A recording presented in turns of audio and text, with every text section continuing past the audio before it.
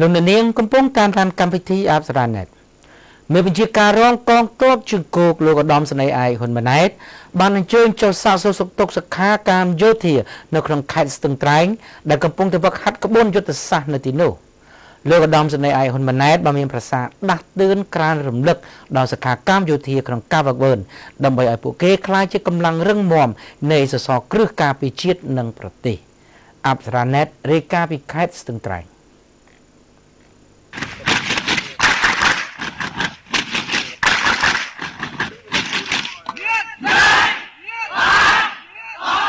លោកឧត្តមសេនីយ៍ហ៊ុនម៉ាណែតក្រានរំលឹកសិក្ខាកាមដែលកំពុងវឹកវើក្បួនយុទ្ធសាស្ត្រយោធានៅខេត្តស្ទឹងត្រែងឲ្យខិតខំសិក្សាដើម្បីពង្រឹងសមត្ថភាពការពារបូរណភាពទឹកដីប្រសាសន៍ក្រានរំលឹករបស់មេបញ្ជាការរងកងទ័ពជើងគោកនិងជាប្រធានគណៈកម្មាធិការជ្រើសរើសពលទាហានបំពេញក្របខ័ណ្ឌលោកឧត្តមសេនីយ៍ហ៊ុនម៉ាណែតបានធ្វើឡើងនៅល្ងាចថ្ងៃ29មករាម្សិលមិញគ្រាដែលលោកបានចុះសាកសួរសុខទុក្ខសិក្ខាកាមប្រមាណ300នាក់ដែលកំពុងវឹកវើយ៉ាងសកម្មនៅក្បួនយុទ្ធសាស្ត្រយោធានៅសាលាពលទាហានទី1ក្នុងខេត្តស្ទឹងត្រែងលោកឧត្តមសេនីយ៍ឯកហ៊ុនម៉ាណែតបានដាស់តឿនជាថ្មីដល់ពលទាហានដែលជាសិក្ខាកាមទាំងអស់ត្រូវយកចិត្តទុកដាក់ស្ដាប់គ្រូយោធាចារបង្រៀនលើគ្រប់មុខវិជ្ជាត្រូវគោរពវិន័យសាលាវិន័យកងទ័ពត្រូវមានគុណធម៌និងសីលធម៌រស់នៅឲ្យបានល្អប្រសើរធ្វើខ្លួនឲ្យស័ក្តិសមជាកងយុទ្ធពលខេមរភូមិន្ទត្រូវចេះគោរពស្រឡាញ់ត្រូវចេះអធ្យាស្រ័យឲ្យគ្នានិងត្រូវចេះជួយយកអាសាគ្នាទៅវិញទៅមកនៅគ្រាមានទុក្ខអាសន្នកើតឡើងសិក្ខាកាមទាំងអស់បានបដិញ្ញាថានឹងគោរពតាមបទបញ្ជាថ្នាក់ដឹកនាំនៃកងយុទ្ធពលខេមរភូមិន្ទឲ្យបានយ៉ាងខ្ជាប់ខ្ជួនបើទោះបីជាជួបការលំបាកក៏មិនត្អូញត្អែបដិញ្ញាការពាររាជរដ្ឋាភិបាលនិងការពារបូរណភាពទឹកដីមិនឲ្យសត្រូវឈ្លានពានបានជាដាច់ខាតគួររំលឹកថាកាលពីរសៀលថ្ងៃទី19ធ្នូ2017កន្លងទៅអង្គភាពតំបន់ប្រតិបត្តិការសឹករងស្ទឹងត្រែងនៃយុទ្ធភូមិភាគទី1បានរៀបចំពិធីជូនដំណើរទ័ពចំនួន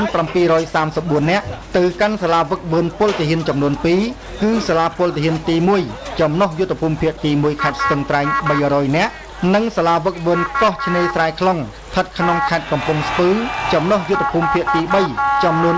434នាក់ដែលវគ្គវឹកវើនោះមានរយៈពេល4ខែកន្លះពលទាហានទាំង734នាក់នោះគឺជាយុទ្ធជនថ្មីដែលទើបត្រូវបានជ្រើសរើសឲ្យចូលបម្រើក្នុងជួរកងទ័ពចូលមកបំពេញក្របខ័ណ្ឌជាកងយុទ្ធពលខេមរភូមិន្ទរបស់យុទ្ធភូមិភាគទី1នៅក្រៅពីទាហានឡាវបានចូលមកឈរជើងនិងរំលោភបំពានមកលើបូរណភាពទឹកដីកម្ពុជានៅតំបន់អូតាងាវនិងអូអាឡៃនៅក្នុងភូមិសាស្ត្រស្រុកសៀមប៉ាងខេត្តស្ទឹងត្រែងកាលពីខែសីហា2017កន្លងទៅនេះមេបញ្ជាការតំបន់ប្រតិបត្តិការសឹករងស្ទឹងត្រែងលោកឧត្តមសេនីយ៍ស្វាយញ៉ននៅគ្រានោះបានថ្លែងទៅកាន់ពលទាហានថ្មីទាំងអស់ថាចាប់ពីម៉ោងនេះពេលនេះក្មួយនឹងប្រែក្លាយជីវភាពពីយុវជនស៊ីវិលក្លាយជាយុទ្ធជននៃកងយុទ្ធពលខេមរភូមិន្ទនោះហើយក្មួយអាចប្រមើលមើលពីអតីតកាលនិងជីវភាពយុវជនរស់នៅជាមួយឪពុកម្ដាយវាខុសប្លែកគ្នាយ៉ាងណាខ្លះពេលដែលក្មួយក្លាយជាយុទ្ធជននៃកងយុទ្ធពលខេមរភូមិន្ទលោកមេបញ្ជាការបានថ្លែងផ្ដាំផ្ញើដល់កងទ័ពពេលចូលសាលាវឹកវើត្រូវតាំងចិត្តចេញពីសាលាវឹកវើមករស់នៅតាមបណ្ដាអង្គភាពក៏ត្រូវតាំងចិត្តអ្នកត្រូវមានវិន័យផ្ទាល់ខ្លួនវិន័យរបស់សាលាវិន័យរបស់អង្គភាពអ្នកត្រូវមានសិលធម៌គុណធម៌និងសមត្ថភាពទើបជោគជ័យនិយាយឲ្យចំបើអ្នកជាយោធា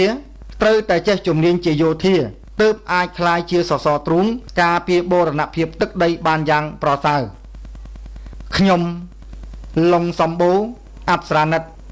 រាយការណ៍ពីខេត្តស្ទឹងត្រែង